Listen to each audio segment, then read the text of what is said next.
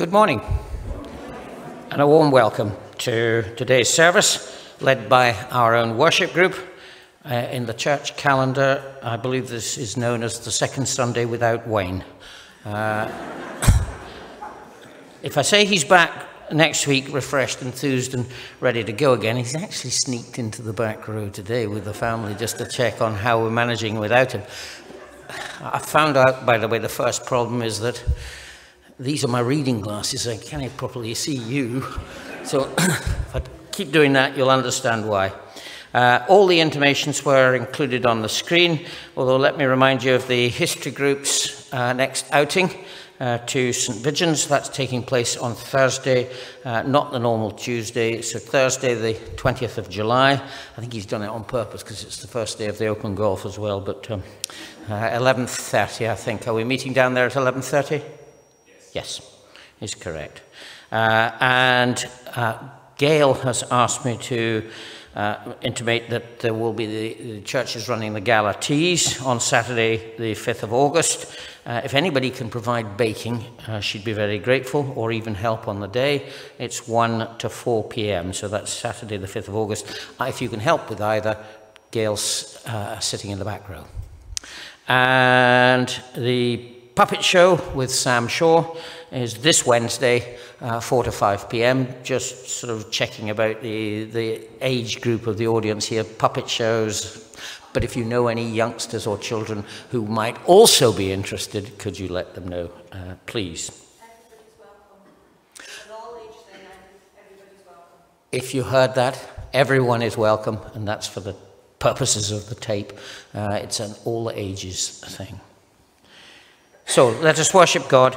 Our first hymn, I hope it's a good uplifting kickoff, one with which I'm sure you'll all be familiar, Lord of the Dance.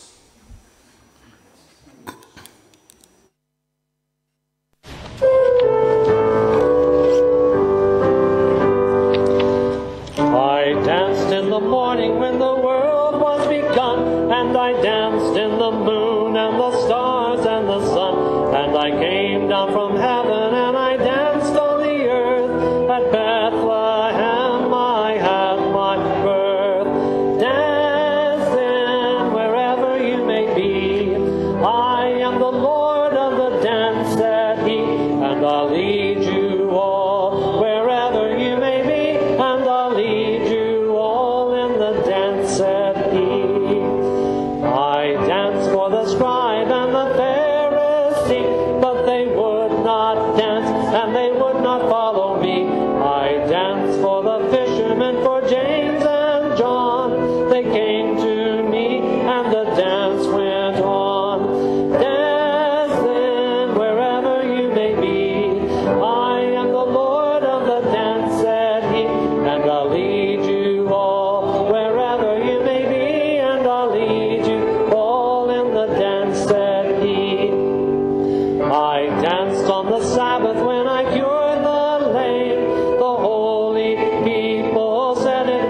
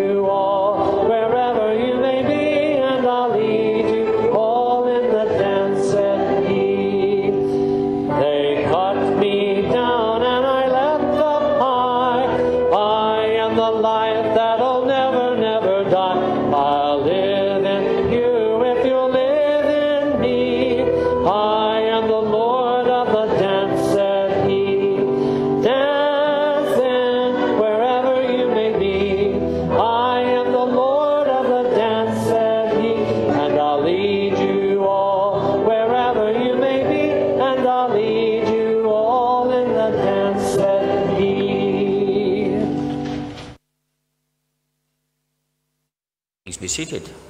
I'll now invite Esther, who will lead us in prayer.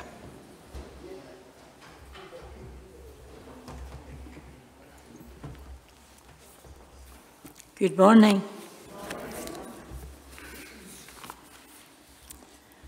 This is a time of celebration. King Charles III, summer sun shining, a time of entertaining, barbecues, people dropping by for a glass of wine or coffee. God's word teaches us to be hospitable. Jesus tells us to keep on loving one another as sisters and brothers. And do not forget to entertain strangers, for by doing so, some people have entertained angels without knowing it. The light of the world shineth, and the victory is ours. Let us pray. Father God, be with us now as we come before you to worship and praise you. Let us remember those who are unable to be with us this morning. We ask you to bless them. Lord, have mercy. We pray for our congregation here today, also for our minister Wayne and his family. Nice to see them back. What does the future hold? May we remain hopeful that our dreams and goals will come to fruition. Help us, Lord, to trust in you. We give thanks for the many things that delight us. Please forgive us when we forget to praise you and thank you, and when the opportunity comes to witness to others by word and deed about your glorious kingdom, we forget once again. And now, in the words Jesus taught us, Our Father, who art in heaven, hallowed be your name. Your kingdom come, your will be done on earth as it is in heaven. Give us this day our daily bread, and forgive us our debt as we forgive our debtors. And lead us not into temptation, but deliver us from evil. For thine is the kingdom, the power, and the glory forever. Amen.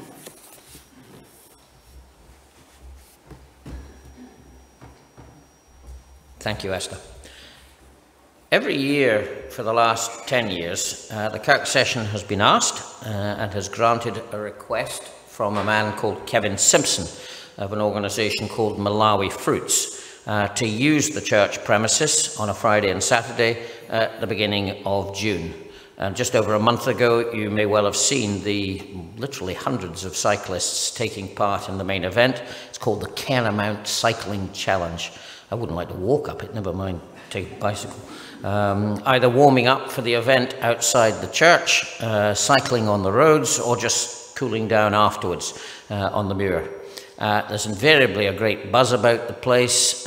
Kevin and his helpers are working hard to keep the cogs of the organisational infrastructure well oiled and running smoothly. As far as I know, he does that, well, it looks to me, he does that very successfully. And certainly each year he comes back for more, and there's never a shortage of entrants and participants. The support vehicles, the tents, the start-finish lines are put in place on the Friday night, busy throughout the programme of activities, and then he packs them all away again on the Saturday evening with the keys to the hall posted through the letterbox in the green door. So, why do we offer our support free of charge year after year, with Kevin bedding down in the lounge and using the kitchen area and the hall for his team's refreshments? Malawi Fruits is a Scottish charity that was established in 2011. to work with partners in Malawi to establish and to grow sustainable community businesses in the north of that country. All the funds raised from the Kenamount Challenge go towards the work that they do. They aim to provide startup finance, they give training, they give support to agriculture and related community enterprises. They encourage smallholder farmers to see their small holdings as businesses, and they provide support and training to develop these fledgling businesses so that they can maximize their income and provide for the education and healthcare needs of their families. Their work involves a three-stage development program, supporting the farmers to grow a cash crop, often for a first time, then irrigating the land so the farmers can achieve 2 or more crops in a year, and lastly providing crop processing facilities to add value to the crops and further drive up the farmers' incomes and yields. But rather than me talking about it, I hope you'll be interested to see a video that Kevin has put together specifically for us to explain and provide examples of the work that they do.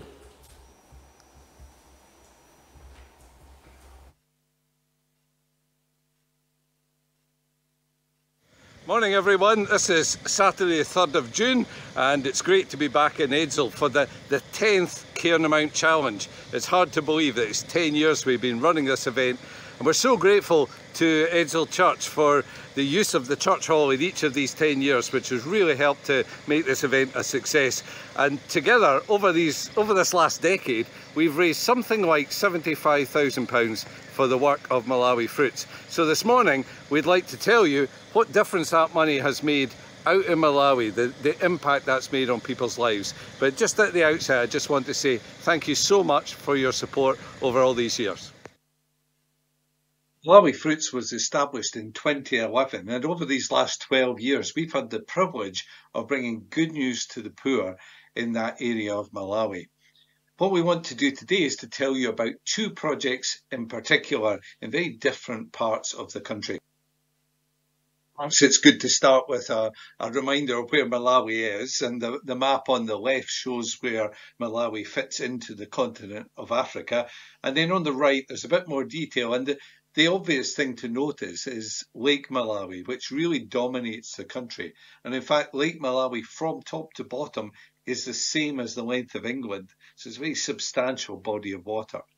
So we want to tell you about two projects, one at Ekwendeni, which is in a rural, hilly part of Malawi, and the other at Bandawi, which is on the shore of Lake Malawi. So in both cases, it's projects with women working in greenhouses. So firstly, we go to Ekwendeni. I'd like to show you a little video that talks about the work that we do there.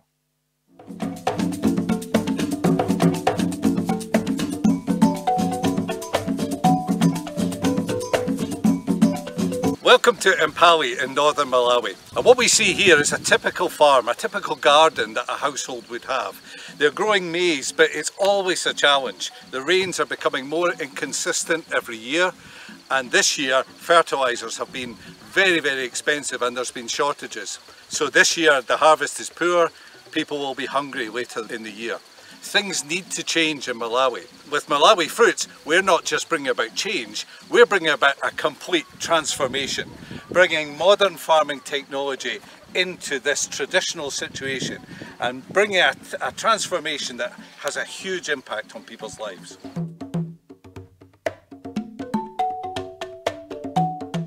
We have a solar pump which is pumping water to this 5,000 litre tank. From this tank, there's a drip system which feeds the water to each and every plant in all 20 greenhouses.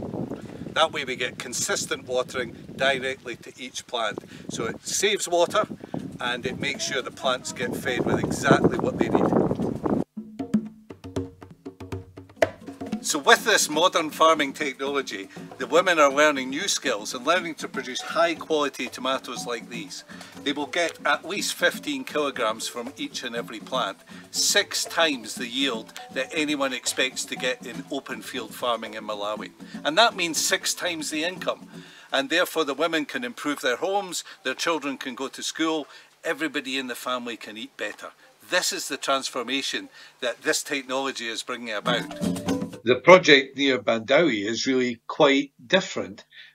We have 45 greenhouses there, and there are 135 women working in those greenhouses, having that opportunity to grow high quality tomatoes and to see their household incomes increase really quite dramatically. By having a concentration of that number of greenhouses in one place, it really facilitates good training opportunities. So we have one member of staff who's resident on the site the whole time, and their job is to coordinate and train and constantly encourage the women to get the best possible yields and the best possible quality. I don't know if your arithmetic is any better than mine, but if you do the calculation, 45 greenhouses with 315 plants in each greenhouse adds up to an awful lot of tomatoes. In fact, in January of this year, this site alone produced 14.5 tons of tomatoes. It's a bit ironic because if you can remember back to January, you couldn't buy a tomato anywhere in our supermarket. And as at Ekwindeni, everything is grown in sacks in a very ordered fashion, and the water is fed through the drip irrigation pipes. But this is where the difference comes in. Whereas at Ekwindeni, the water is drawn from a borehole, at Bandawi, the water comes from Lake Malawi, an almost inexhaustible source. And we use these smart pumps. They're called future pumps, solar irrigation pumps. We have 8 of these pumping away on the beach on the shore of Lake Malawi. I hope you can see something of the beauty of the country. I always like to show off Malawi because it really is a very beautiful place. So the water is pumped from the lake to overhead tanks. And each tank feeds two greenhouses. So there's a constant supply of water, keeping the plants fed with everything that they need. And as I say, such potential to grow large numbers of tomatoes, but in this controlled environment of a greenhouse, which allows for much improved quality as well as the higher yields.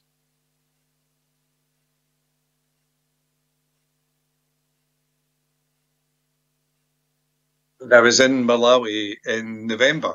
I went into one of the greenhouses, and there was a woman there. She was very busy with the plants, and I suppose really just for something to say, I said to her, "What is that you're doing?" And she seemed slightly surprised, but she turned to me with this big smile on her face and said, "Well, I'm growing the best tomatoes in the whole of Malawi," and she wasn't wrong. And the women just take such pride in the work that they do. I always say in Malawi Fruits, our mission is to bring some good news to the poor. And we bring good news to the poor in very practical ways. And these tomatoes are good news. They're good news because of the quality and because of the yield. And most importantly, because that pushes up incomes. And that translates into children being able to go to school in improved homes and so much more. There's a real buzz on the site whenever the harvesting is going on, and the women carry these baskets of tomatoes, about 20-25 kilograms in every basket, and they carry them on their heads and bring them to the chill. Our chill store is probably the biggest fridge in Malawi. It's a 40-foot shipping container that's been adapted. It's entirely powered by the solar panels on the roof with batteries to back it up. The tomatoes in the chill store are kept at 10 degrees centigrade, which is the optimum temperature to maintain the shelf life and ensure that the tomatoes remain in good condition and that all the tomatoes can be sold. Now, perhaps there's a danger I give the impression that all this is easy, and it really isn't. As you can imagine, there's so much work that our dedicated team in Malawi has to do to enable all this. Training is at the heart of the project. Growing in a greenhouse is quite different to growing in the open fields, which of course is what the women have been used to. So the training is continuous. Every single day, there's constant training at all the different stages. The ethos of Malawi Fruits has never been to do things for people. It's always been about empowering local people to make a difference in their own lives. They have the ability, of course they do, and they just need some training, some support, some encouragement, some new skills, some new technology, and we can make a real difference. And all of this seems a million miles away from a cycling event outside EDZELL Church, but there really is a connection.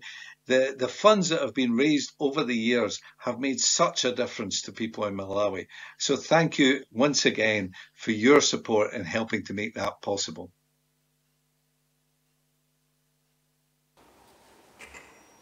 I'm not often told, Sheena, my voice doesn't carry. But clearly it doesn't. Anyway, if this has been of interest, you might even want to make a donation, then please Google Malawi Fruits, visit their website and find out more. Suffice to say, I'm delighted that EDZELL Kirk has contributed in some small way to the work that they do, and I hope the Kirk session will continue to agree to the use of our buildings and the grounds at the start of June each year for as long as they wish. Our second hymn is 159 in your hymn books, and it is Lord, for the years your love has kept and guided.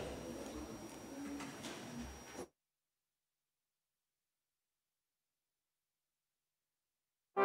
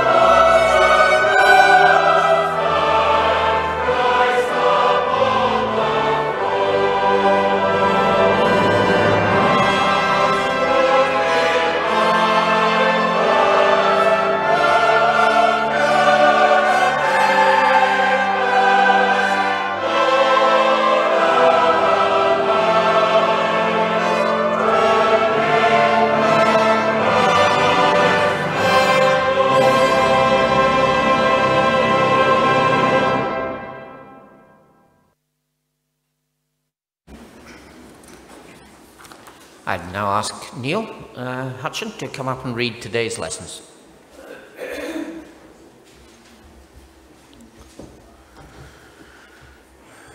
First reading today is from 1 Samuel, chapter 2, verses 1 to 10.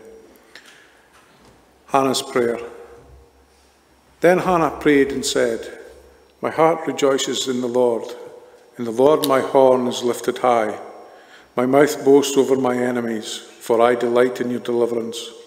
There is no one holy like the Lord. There is no one beside you. There is no rock like our God. Do not keep talking so proudly, or let your mouth speak such arrogance, for the Lord is a God who knows, and by him deeds are weighed. The bows of the warriors are broken, but those who stumble are armed with strength. Those who are full hire themselves out for food. But those who were hungry hunger no more. She who was barren was born 7 children, but she who has had many sons pines away. The Lord brings death and makes alive. He brings down the grave and raises up. The Lord sends poverty and wealth. He humbles and he exalts. He praises the poor from the dust. He lifts the needy from the ash heap, and he seats them with princes, and has them inherit a throne of honour. For the foundations of the earth are the Lord's. Upon them he has set the world.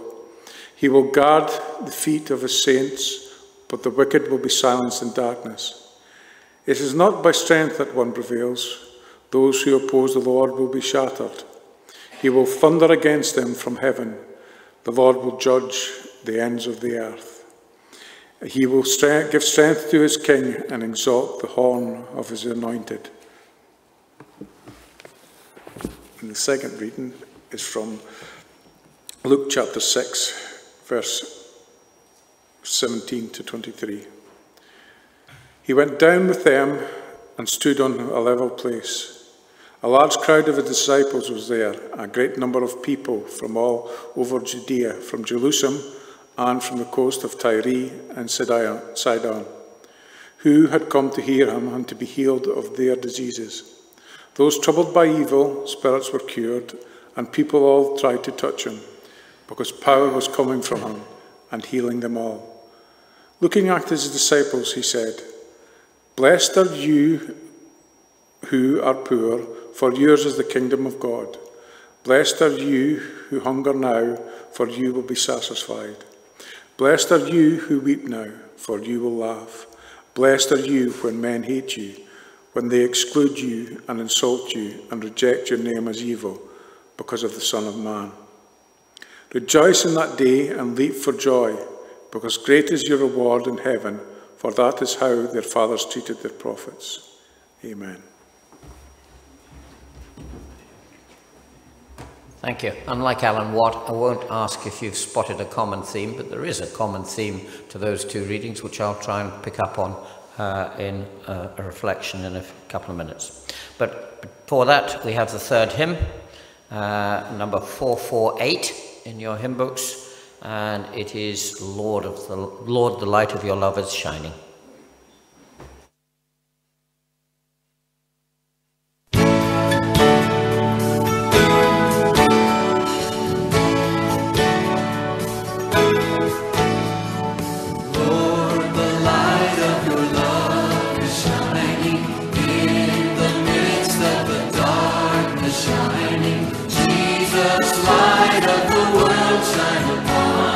Set us free by the truth you now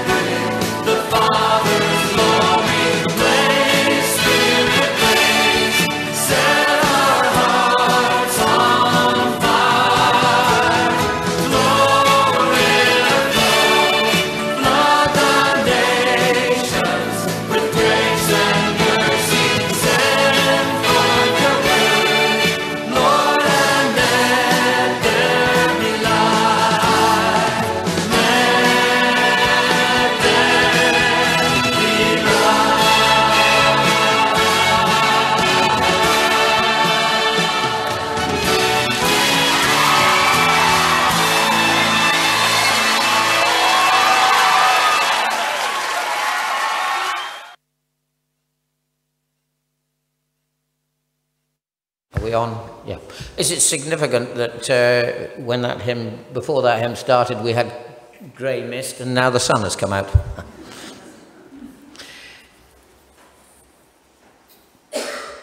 The thread running through both of today's readings, and you'll be glad to know, by the way, even though as a university lecturer, my lectures are something like 3 or 2 hours, I did rehearse this one and it was only 12 minutes, so don't worry.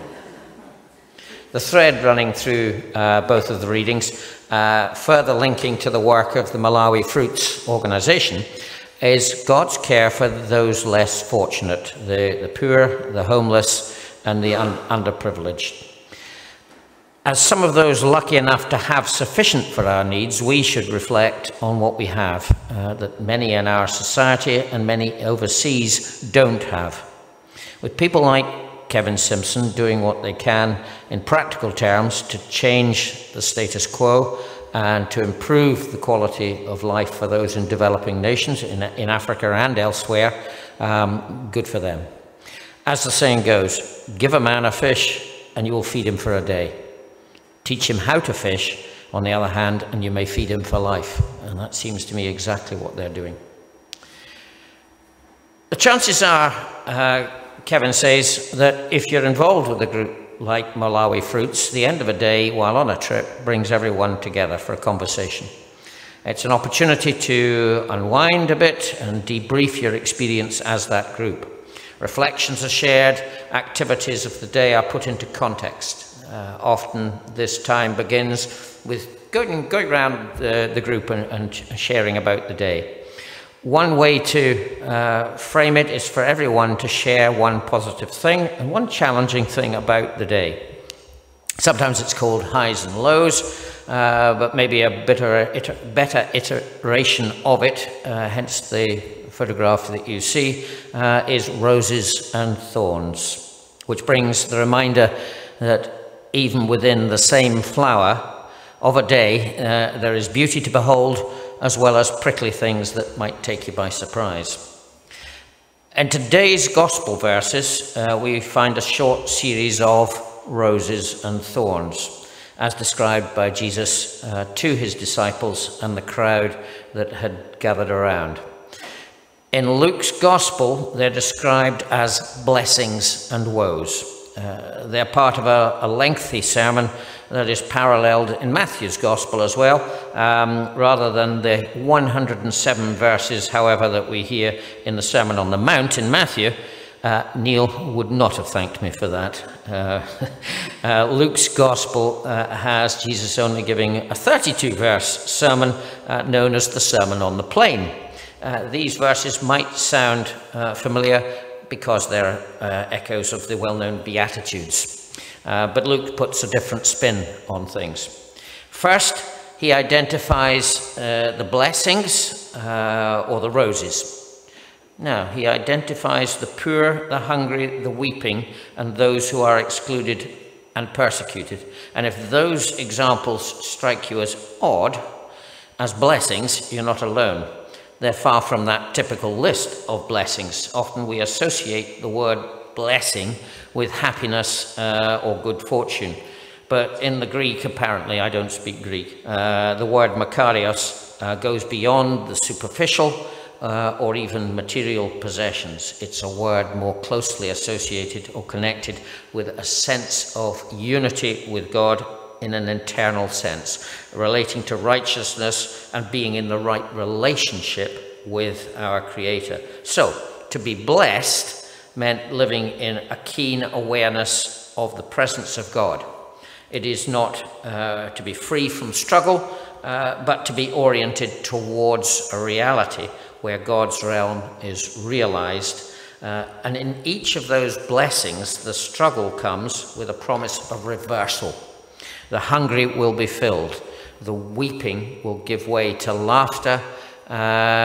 These promises echo a sense of hope, with a reversal of fortunes for the rich and the poor, the powerful and the powerless, the full and the empty.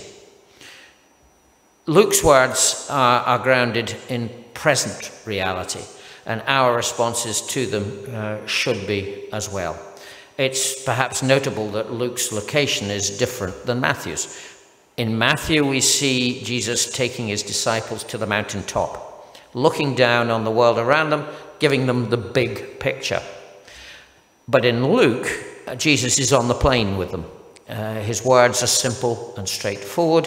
One idea of the location is that he's on the level, which hints that this conversation, from Luke's perspective, is about Jesus being squarely in step with the realities of our human existence and speaking plainly to us about it. Essentially, Jesus is on the level with us, telling us the truth of our lives as he sees us and confronting us with our responsibility to be part of God's kingdom with our response to what we see in the world.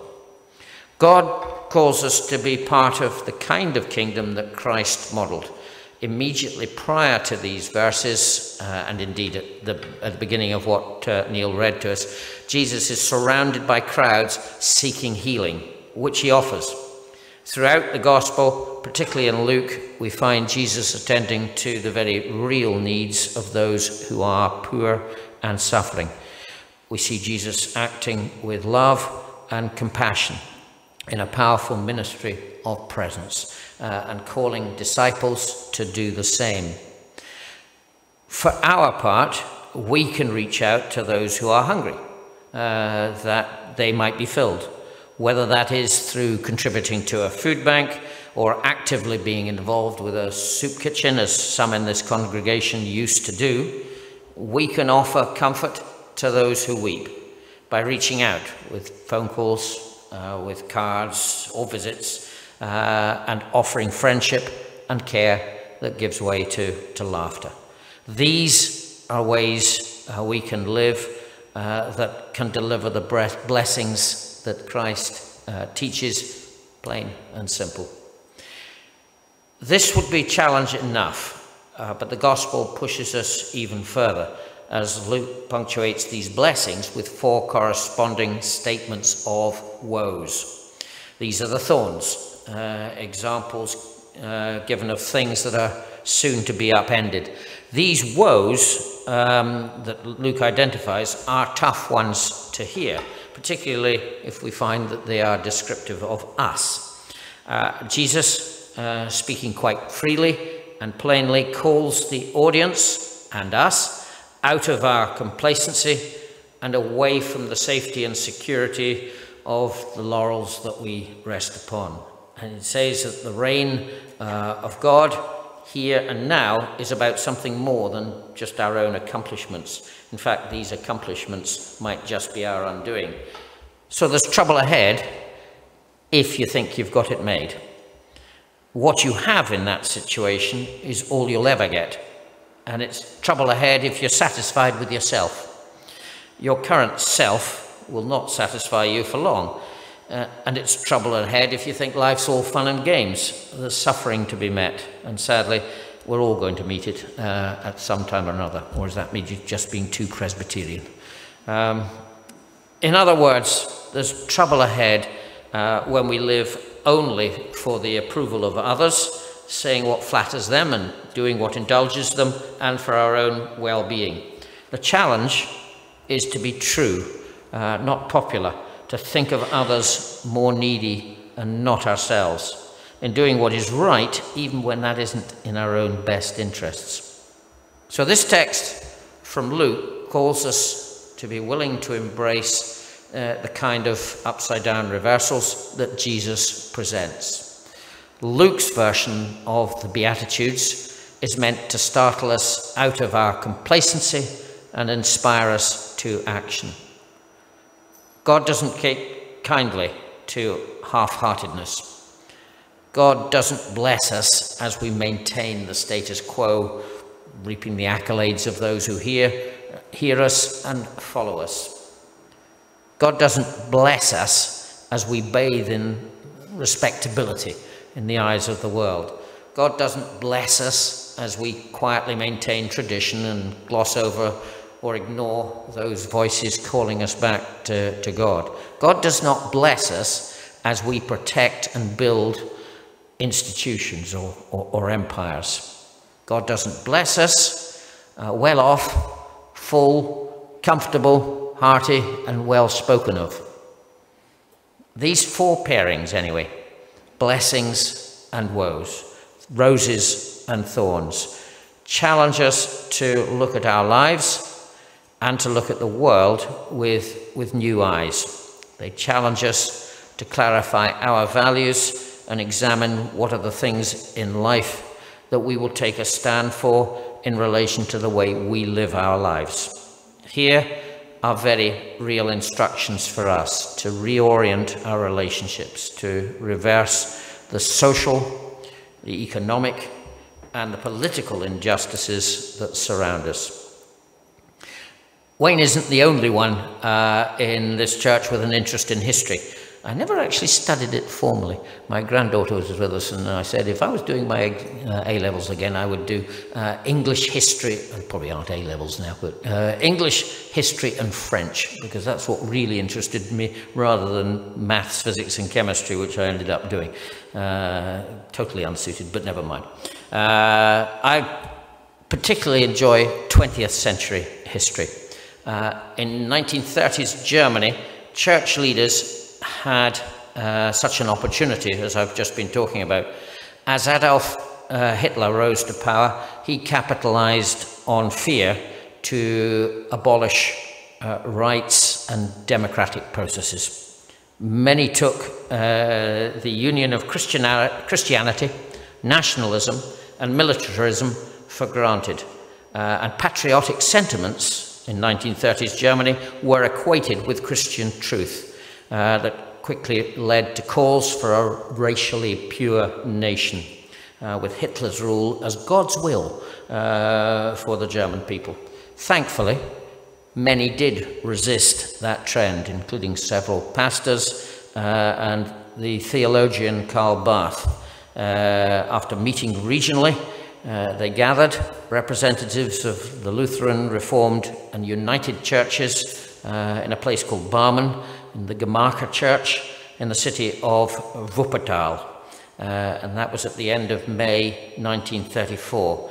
There were around 140 delegates, including ordained ministers, church members, and university professors, who made a declaration to appeal to the evangelical churches of Germany to reject the German Christian accommodation to National Socialism, to proclaim instead the church's freedom in Jesus Christ, who is Lord of every area of life. They made 6 assertions, all based in Scripture, to present a statement of faith that would call the church to faithfulness and the gospel once again.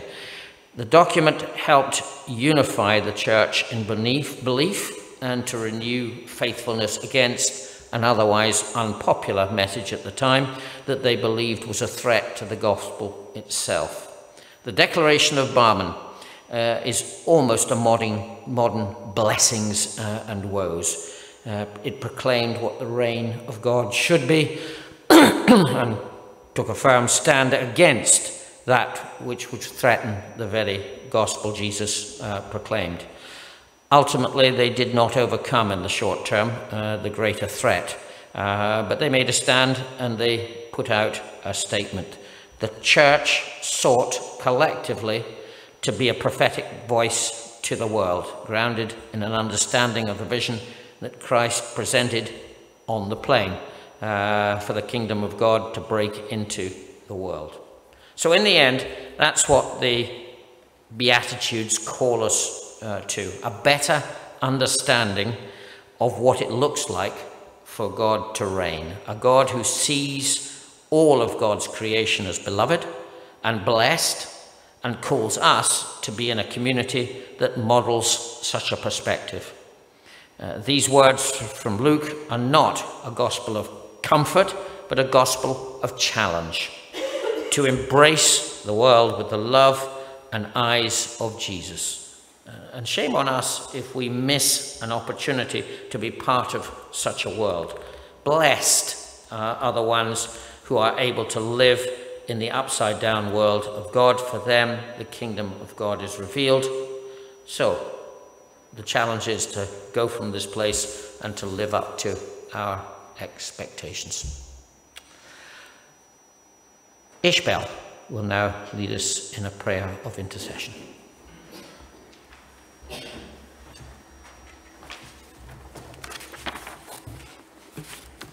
This is a day that the Lord has made. Let us rejoice and be glad in it. Let us pray. Lord, our loving Heavenly Father, we thank you for your day of rest, when we can come to your house and be part of our church family, to have a special day in the week from other days, a time to reflect, to hear your word and sing your praise. This helps us to prepare for the coming week. You had a day of rest when you made the world and said we should have this too. This has largely come to an end in our world, and we can see the result of this change. And Sunday is a day like others. People are stressed and lack family time to be together and have a quieter day without the noise and rush and interruptions of the other weekdays. Help people to rethink and take stock of what is happening and to try a different way. Help them to use the time to reflect and notice your beautiful world, the trees and flowers, birds singing, the changing seasons. And most cities in our country have beautiful parks too. We pray for all the problems in the world today. Each generation have had them, all different at different times. But because of the media and contact we have now, we hear so much more. We pray for all the unrest, wars in different places, and fears people have of trouble and fighting in their countries. So many people feel unsafe and afraid in their homes. We pray, Lord, that leaders and governments will see the futility of all this and build up their nations. We pray for all natural disasters which take place, that people will have warnings and have a safe place to go. Give them comfort, Lord, and help and hope. In these situations, may they have help from others. We pray for those who are ill or having to wait for treatment, for the shortage of doctors and nurses and other personnel in the National Health Service.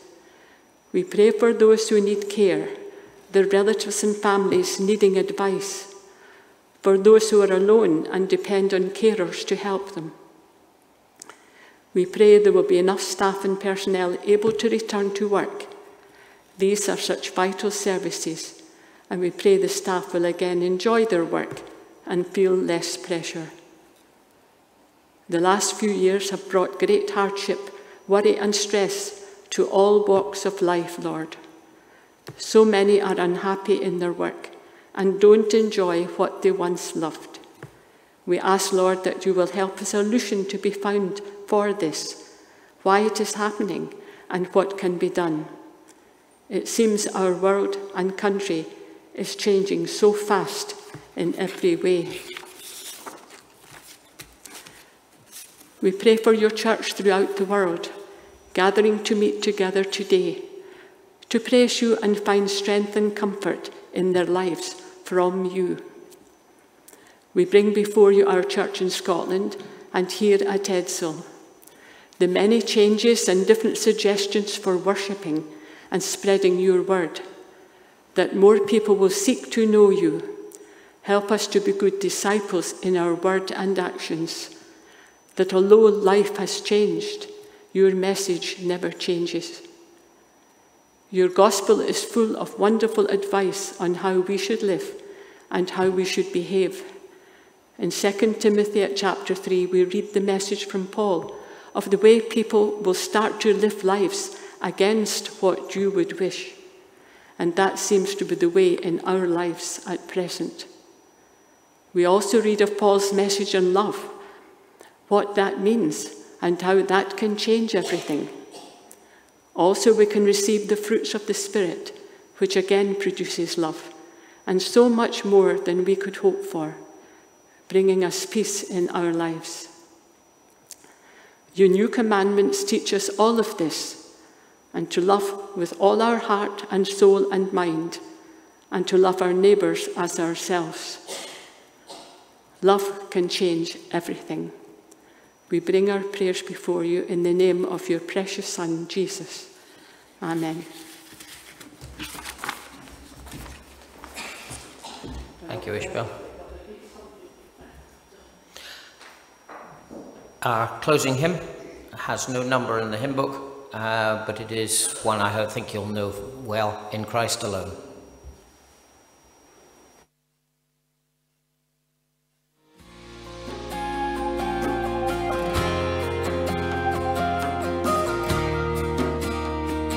Christ alone. In Christ alone, my hope is found. He is my light, my strength, my song. This cornerstone, this solid ground, firm through the fiercest drought and storm.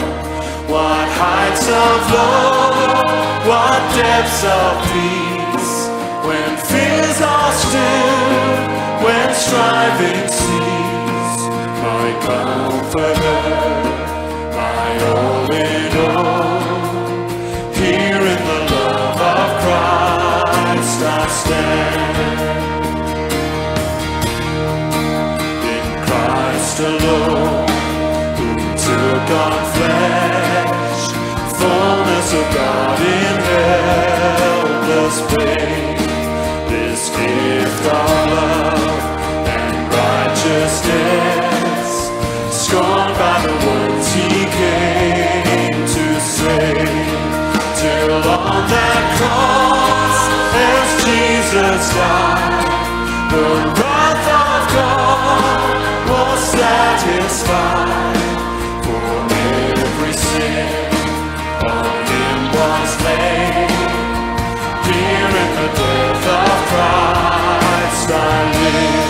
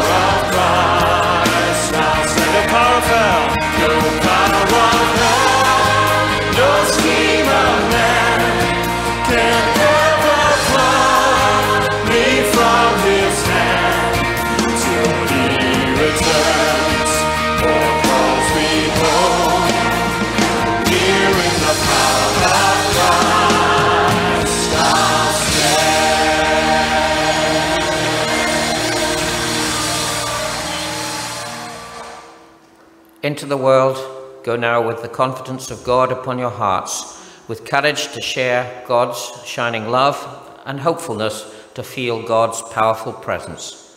And the blessing of God, the Almighty, the Father, the Son, and the Holy Spirit remain with you now and forevermore. Amen. And tea and coffee is available as usual in the church hall.